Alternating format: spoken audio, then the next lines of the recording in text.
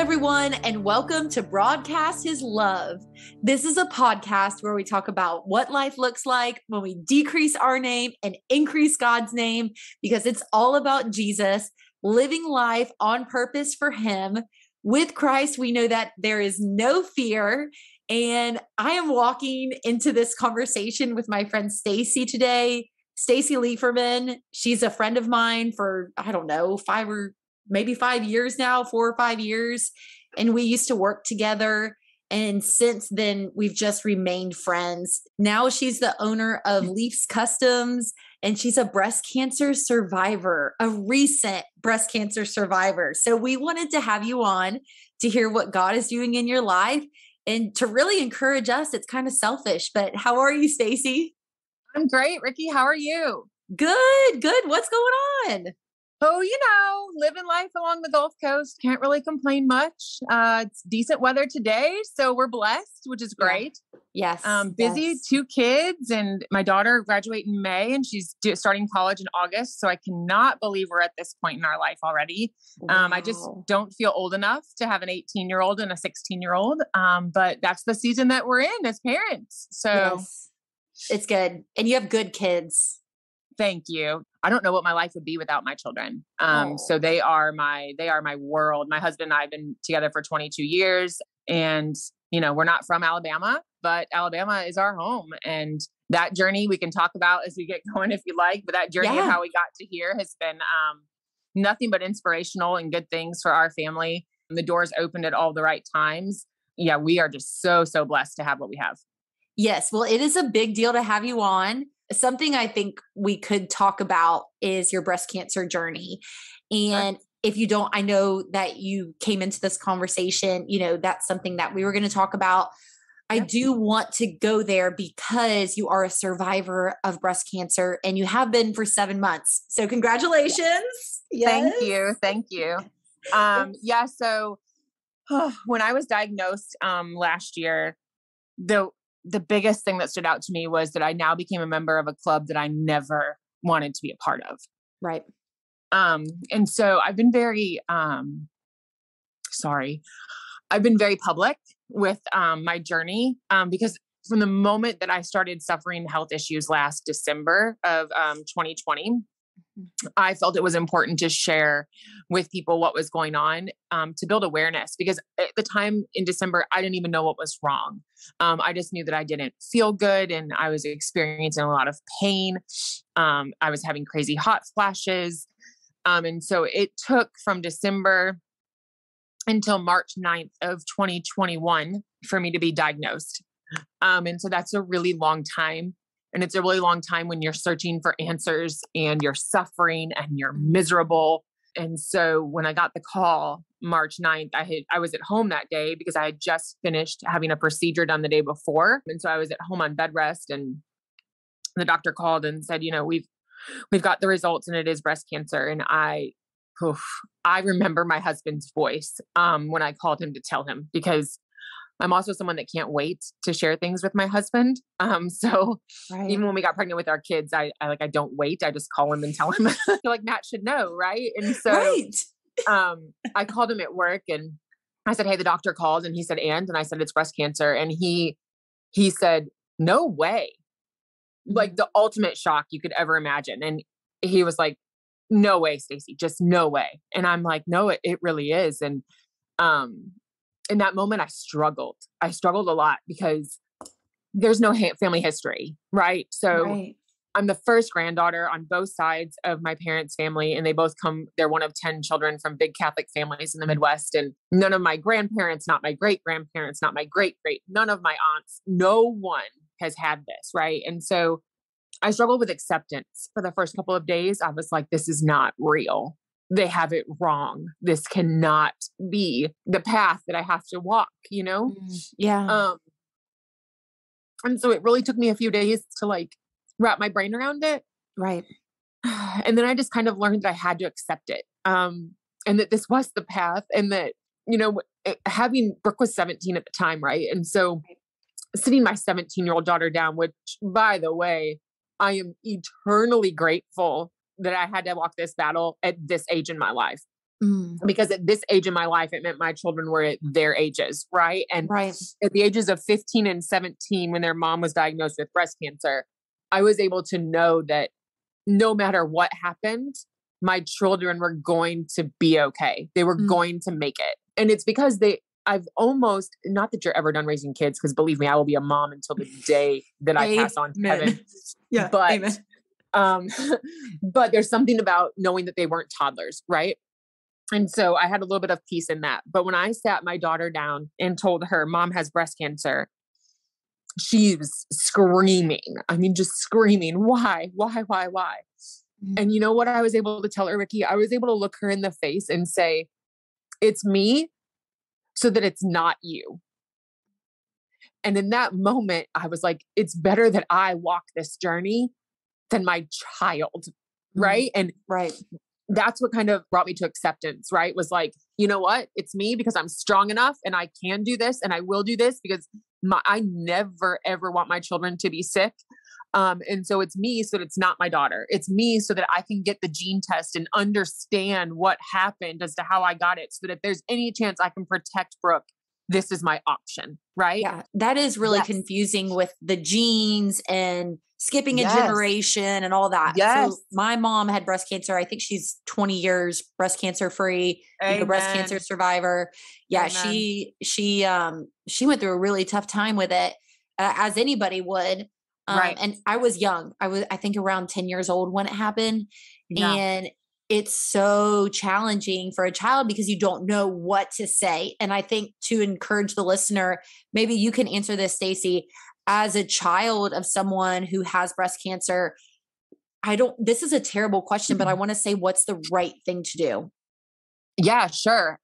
So I will tell you this. So my kids did all of the right things. Right.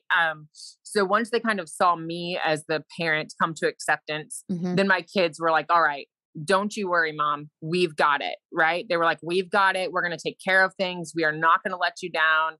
We'll keep our grades up. We'll make it to our jobs. We'll do our laundry. We'll do our chores, which those things are so small, Ricky, but they're such a big deal when you're going through chemotherapy and you're exhausted and you see a sink of dirty dishes. Right. My kids were they were little warriors, and Brooke came right alongside me and she shared on social media. And I think it really helped her, to share pictures or videos of her and I, and for her to say things on there like, my mom is fighting, my mom's a warrior, my mom's awesome. Because I think it really helped her, right? It helped her to remember that her mom is fighting, her mom is a warrior, and her mom is going to win, even on the days where it didn't look like I was going to win physically, Yes. And I think that really helped. And Lucas, he's a boy, right? And so he handled it a little bit differently. And I wouldn't say he did things wrong. He just, he kind of became a little bit secluded. Okay. Right. And he didn't spend a lot of time with others. He spent a lot of time at home with me, and I'm grateful for that too, because if I had to go somewhere, he was like, I'm driving, and as funny as it is, again, my kids were raised in the Midwest. So not being raised in the South is a little different. But my son started opening doors for me. Right. And carrying my bag for me and all the little things just to show me that, hey mom, I'm right here alongside of you. You're battling, but I'm going to pick up some of that slack for you. And I've got it. And that's, I don't know for younger kids, it's gotta be so hard. Like, it's just gotta be so hard. Yeah. I'm so thankful, like I said, that my kids were at the age they were, because they were both able to decide which way they were going to go with this and how they were going to find themselves to accept it and kind of push through it right with me. And I would say I definitely didn't do this journey on my own. I definitely didn't fight by myself. I fought with my immediate family in my own home, but then I fought with my social media family and support system and everyone from back in the Midwest to all of my new friends and family in Florida and Alabama. The outpouring of support was just amazing. Right. Yes. And coming around you in that time in prayer was so powerful, because it was like an army of people around you praying for you. Just, being a friend on social media and seeing how people were coming around you was so encouraging. I did want to share a scripture and just hear what you thought about it. Deuteronomy 31:6. And it says, and it's like really powerful. So here we go. I just love this scripture, but it says, be strong and courageous. Do not fear or be in dread of them. For it is the Lord your God who goes with you. He will not leave you or forsake you. And as someone who has gone through a cancer journey, can you talk about how God has not left you? I mean, maybe you say that it felt like he left me. I don't know, but just hearing be strong and courageous. Do not fear or be in dread of them. For it is the Lord your God who goes with you. He will not leave you or forsake you. What does that mean to you? Yeah. So, I mean, first of all, wow, that is very, very powerful. Second of all, that's exactly, I mean, I think in any season of life, right? But especially in a season where you're struggling to remain. And again, I've never really questioned my faith.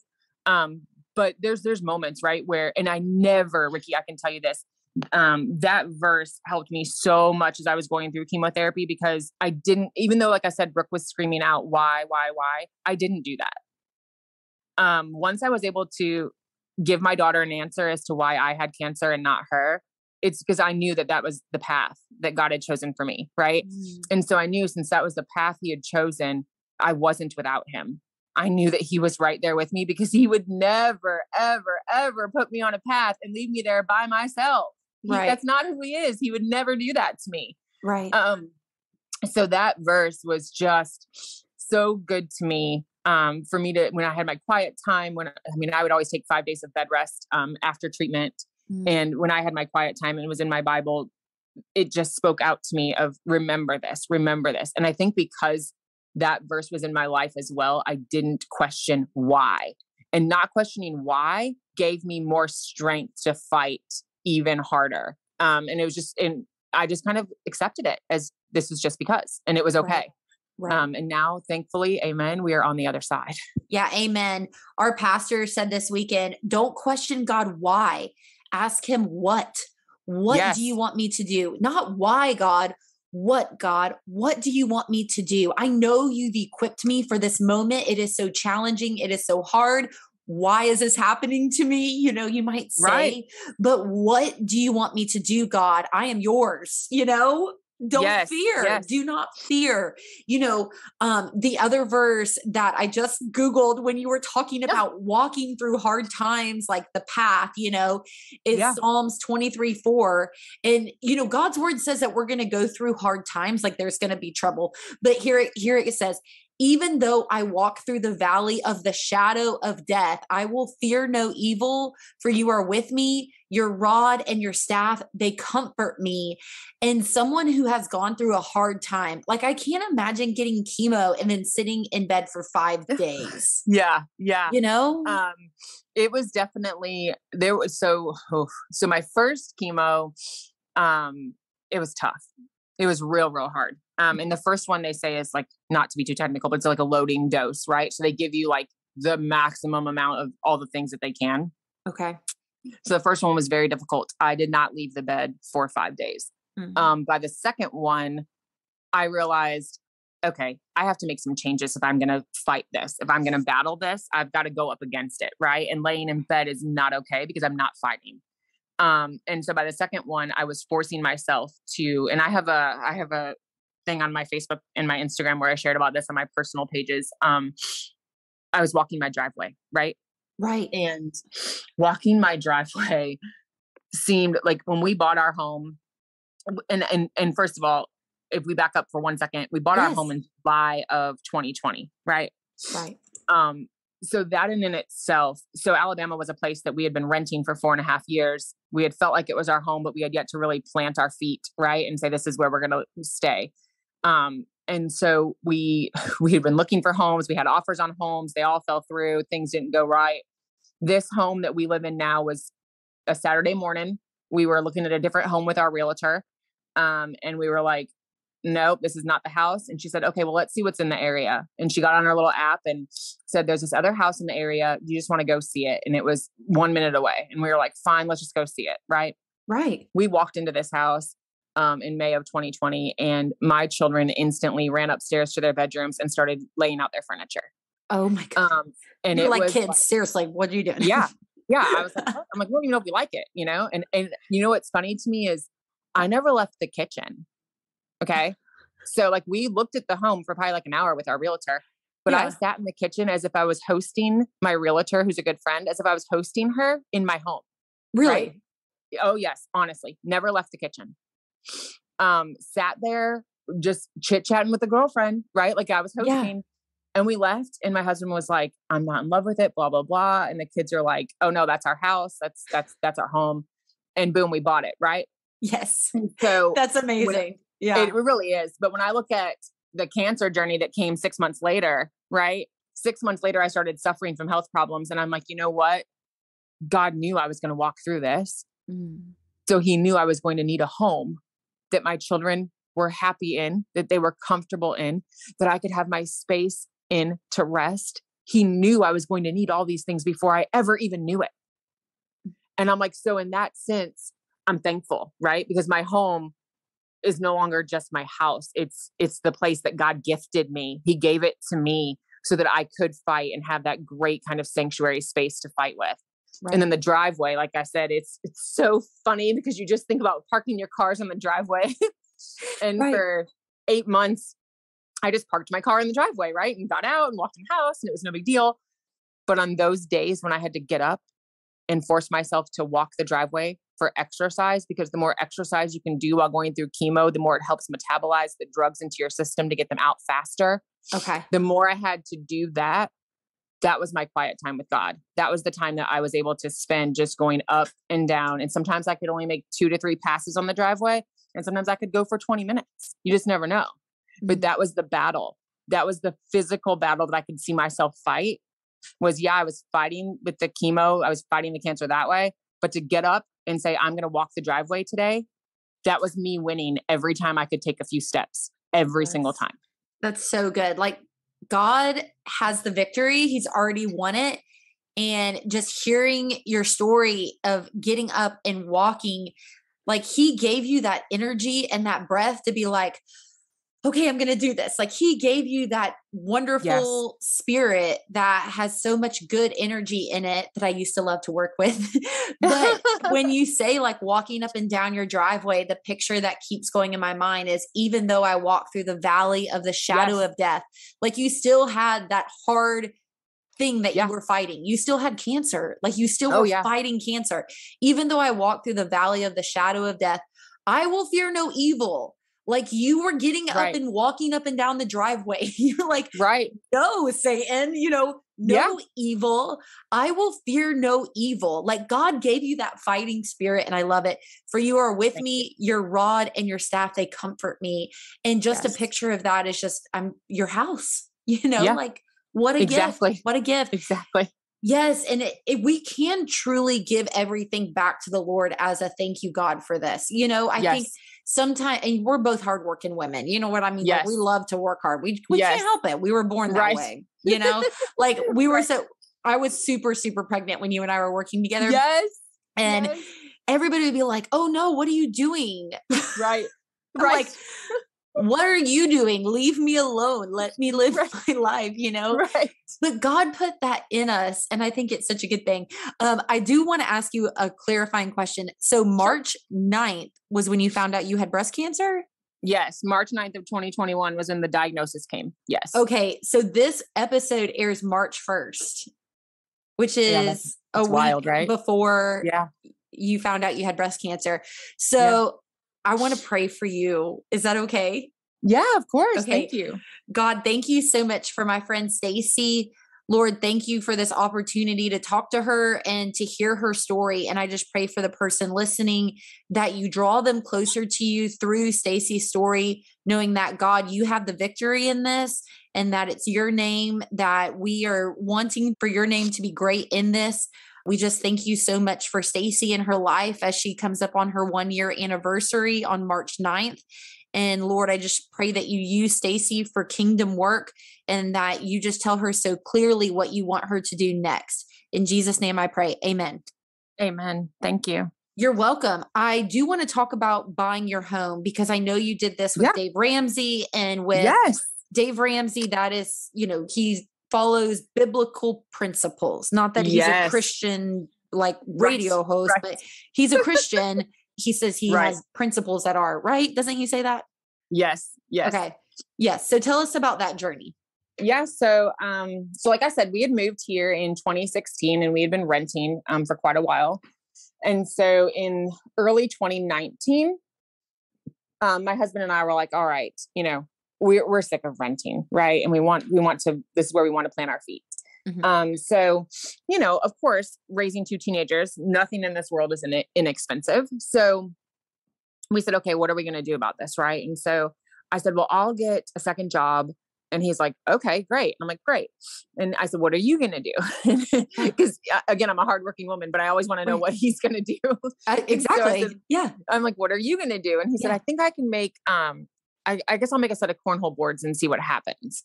And I'm like, okay. So, October of, I guess it was October of 2018. We made our very first set of cornhole boards. And we posted them for sale and sold a set. And then we were like, okay, so the next month we sold a couple more sets. And the next month we sold a couple more sets. And March of 2019 is when he said, hey, I'm going to need you to quit that second job that you got because the cornhole business is out of control. I need your help. And I said, okay. So we started that journey. Right. And so Dave Ramsey, obviously he teaches you to sell everything that's not nailed down. Okay. Right. And if there's things that you can't sell or you are already living to your bare minimum, then the change is to create extra income. And that's where we focused all of our energy, was on creating the extra income. So that way we could have the down payment for the house. We could pay off all the credit card debt which we didn't have a lot. But we wanted to make sure we went into this squeaky clean. So we did that. And, so that was 2019. Like I said, March, we started selling about 8 to 10 sets a month. And now here we are in 2022 and we have sold over 250 sets of cornhole boards, in 3 years, which is a little bit insane to think about. It's awesome. Become like, we joke around because we both still work outside of the home full time. And we joke around and say like our side hustle is like, it's a full-time hustle. Like it doesn't do the stop. hustle. Yeah. Like we're doing it every night of the week. There's stuff to be done. You know, and we've gotten really good at our production. And then last year, when I was sick, actually in December, when I wasn't feeling well, I wasn't able to help as much with cornhole. And so I said, I need to find something though, because I get really bored when I'm sitting at home at night. Right. And so, and so I took to hand painting, custom doormats. Right. And so last December I posted a couple, and in December I sold over 120 doormats by themselves. Wow. So and it's just me, right? That's hand painting. So, it was a lot of sleepless nights and, really, really long days, but oh my gosh, so rewarding. And I had so much fun doing it. And then this year, so when I was battling through my breast cancer journey, one of my classmates from back in Iowa, she was diagnosed for a second time. Mm. And this time it was metastatic, and she had mets to her lungs, and mets to her brain. Mm. And in November, the doctors told her to get prepared. Right. Oh, and no. She has young boys. Okay. And her youngest is 3. Wow. And so, obviously she and I had connected and we had talked a lot throughout both of our journey. And, on December 27th, we were coming back from Georgia, and I just kind of felt like something wasn't right. And I reached out to her and I was like, hey, I'm just checking in on you today. I hope you guys had a great holiday. Praying for you every day. You know, I'm going to be there to help take care of your family. Just let me know what you need. Right. And I didn't hear back from her. And it was odd for me to not hear back from her. And the next day I was told that hospice had come in. Oh no. And and I really, really struggled. I struggled with how to accept it. I struggled with survivor guilt. Cause that's so real. And I said out loud, I said, I would trade spots. Like it should have been me, because she has a toddler who's not going to remember his mom, you know? And And I really, really struggle. Even now I struggle, but every day gets a little bit easier. Just to kind of accept that I have something I need to do, that my work's not finished. Right. Amen. Amen. So, what do you want me to do, God? What do you want me to do, God? Yes. So in January, I decided that for the month of February, I would set a goal to sell 100 doormats in the month of February through a fundraiser for that family. Yeah, that's good. And when I hit that goal, I'm going to send them a check for $1,500. That's amazing. And I'm really hoping to hit that goal. And then my next hope is that I'm hoping this fundraiser does so much good that in October, when it's Breast Cancer Awareness Month, and right before her husband has to go through the holidays with these boys without his wife, I'm hoping to do it again. I'm hoping to bless them again and just give money to them again through another fundraiser. That's amazing. And that's kind of when I realized that like this whole thing has kind of come full circle, right? So I finally have a home that I can call my own. I have a home that I can do my side business in. I lost a dear friend to breast cancer. I survived breast cancer because I have something to do. And I made a promise to her that I was going to help provide for those boys. And I didn't know what that looked like when I made that promise. I had absolutely no idea. And in January, I said, I will be still. I will listen. I have to be still and listen. And he is going to tell me. And I sat my husband down and I said, look, I want to do this fundraiser. And he said, whatever you'd like. I said, it's been laid on my heart. This is the path I have to do. And he said, whatever you'd like. He says, of course, of course, of course, of course. And that's kind of where I'm like thankful I have this side business, because I think that the side business was initially it was a vehicle for me, right? It was God said, I'm going to hand you this side business so that you can get to the financial goals you want, so that you can follow Dave's path and get to where you want to be financially free and have this home and have a place, right? But now it's Leafs Customs isn't my vehicle. It's God's vehicle. Amen. And yes. He is going to use it to bless others the way that He helped bless my family find a home. And we are starting this year, this month with this fundraiser. And I'm so excited about it. I'm so thrilled for you all. This is great news. So for whoever's listening, share what you guys are doing. I don't know if you're like posting about it or whatever, but you can share this podcast with your friends or go right to their page and follow along and support if you feel led. Where do you recommend that people follow you? Yeah. So Leafs Customs has an Instagram page and it's just Leafs Customs. So it's LIEFS as in Sam Customs. Okay. But then we on Facebook is where we do most of our communication with folks, because it's a lot easier to communicate back and forth on Facebook, I think, than Instagram, in my opinion. Right. So we do have a private Facebook group, Leafs Customs, that you can find on there. You just ask to join the group and we'll accept you. And then there's also, of course, my personal page. And on my personal page, I share a lot about my breast cancer journey. I share a lot about my business. I share a lot about my health journey now that I'm trying to make sure I'm fueling my body properly post breast cancer. Right. I share a lot about financial things because, again, just because we follow Dave to buy our house doesn't mean we don't still follow Dave. Right. Those principles, once you adapt those principles into your home, those principles are with you for life. So, and my Facebook is just Staci Leiferman. My Instagram is Staci Leiferman. And yeah, I mean, that's probably the best way to contact and connect with us. One thing I'm going to take away from this conversation is how you said that your business, Leafs Customs, is God's vehicle. And it could be easy for me to say right now, hey, you know who's listening, use your position to broadcast God's love. Right. I really want to challenge the person with some scripture. It's women who supported Jesus, and they were with the 12 disciples. We've talked about this scripture in several podcasts, but it's in Luke 8, and it talks about they provided financial support for Jesus and his disciples. Friends, you were made on purpose. Like, you were made for a purpose, and that purpose is Jesus. The answer, fill in the blank, is Jesus. And it's that simple. And I want to share one more thing.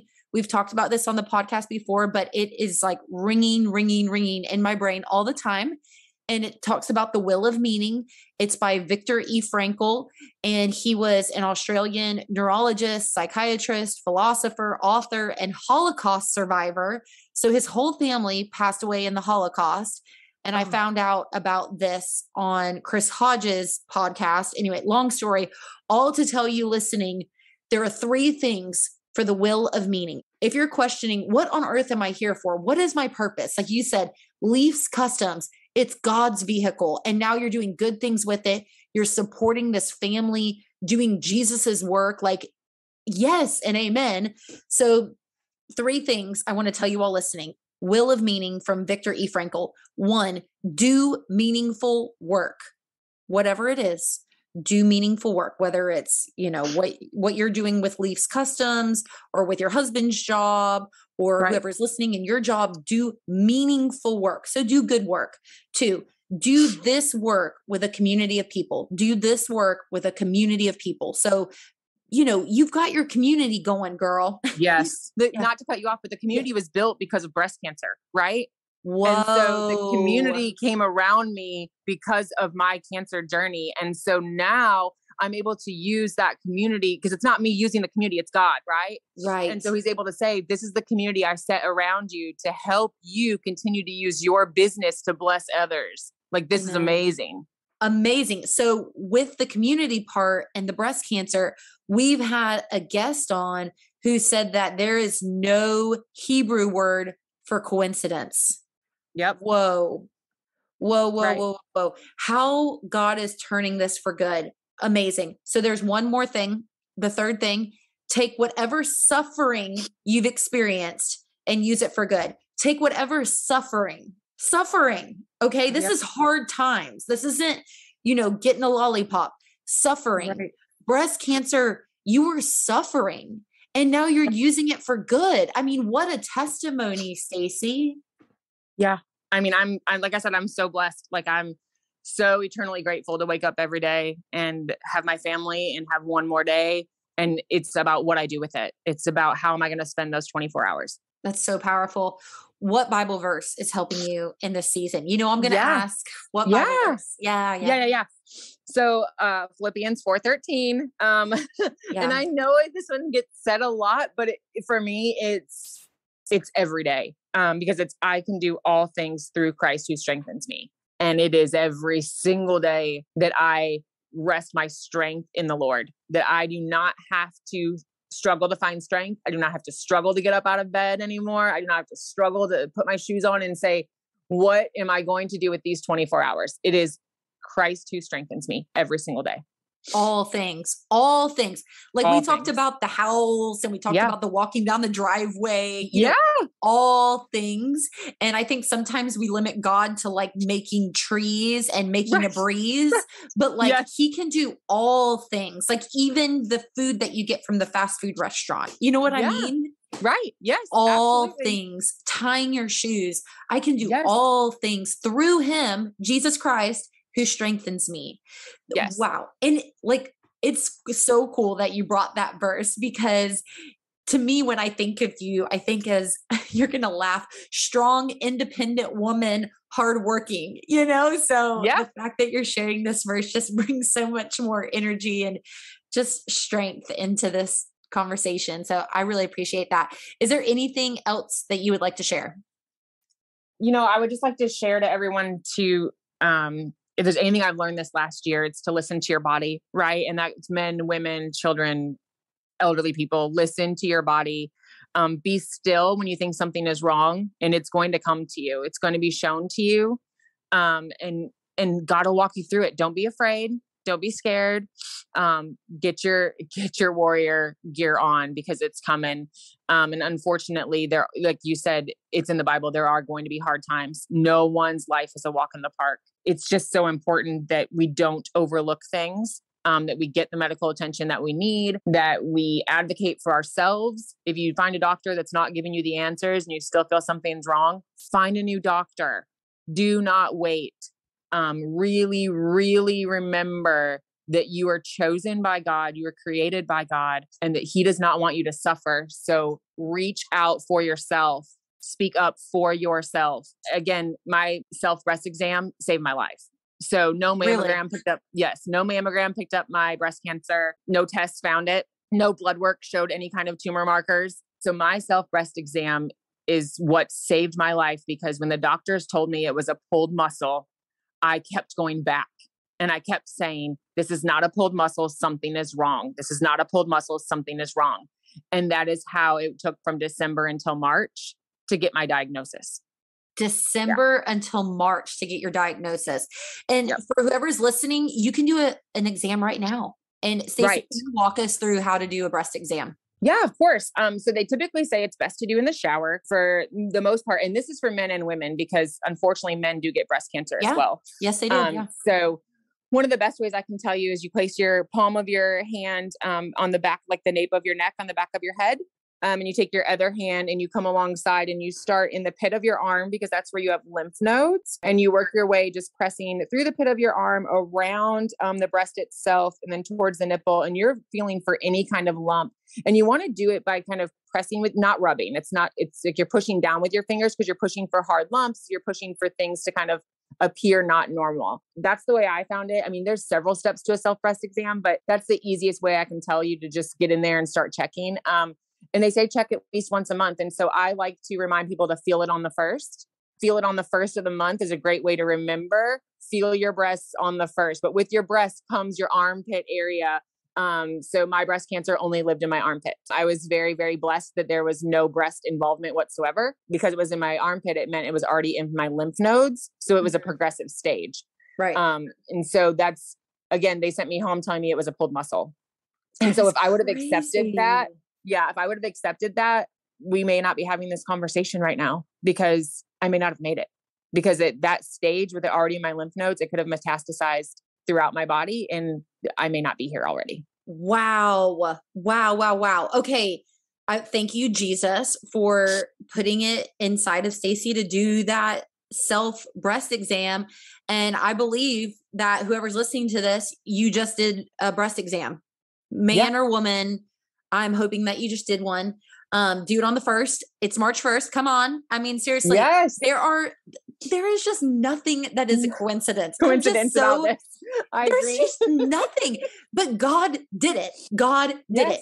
There was in church on Sunday, the pastor was saying things that I have either thought in my head or someone had told me scripture wise, just ideas.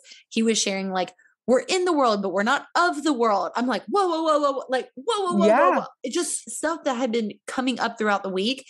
There is no such thing as coincidence in the Hebrew language. Yes, okay. Right. Like, we don't even need that word. There's no coincidence, even in hard things. And that's what I hate. I hate to use that word, but nope, I get it. Yeah. Hard things. So I love you. Thank you, Staci. I love you. Thank you so much for having me. We will put a link to your social media, your Facebook and your Instagram in the description of this podcast. And at the end of every podcast, we always pray, God, decrease us and increase you. In Jesus' name I pray. Amen. Amen. Hey, this is Dustin, one of the pastors at Grace Bible Church in Sebring, Florida. Thanks for tuning in to listen to Broadcast His Love with Ricky Van Stewart.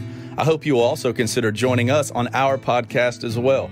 Our hope is to encourage you, inspire you, and compel you towards a closer walk with Jesus and one another. You can find us on every platform where podcasts are offered by simply searching for Grace Bible Church Sebring. Again, this is Pastor Dustin, and I hope to get to connect with you very soon. Hey, this is Mark Stockland, pastor and CEO for Haiti Bible Mission in Jeremy, Haiti. If you'd like to follow along with what we're doing in Jeremy, Haiti, you can check us out at HaitiBibleMission.org. You can also follow us on Facebook and Instagram. We'd love to get you guys connected with what we're doing in Jeremy, Haiti, and how you can partner with us to live the difference, to help empower leaders to transform communities. God bless you guys, and have a great day. Hi, y'all. This is Nan Charland, the owner of the Laurel Oak Inn Bed and Breakfast in Gainesville, Florida. You can find the Laurel Oak Inn on the internet at laureloakinn.com or Facebook and Instagram, Laurel Oak Inn. Until we meet you in person, we certainly hope you're enjoying life to its fullest.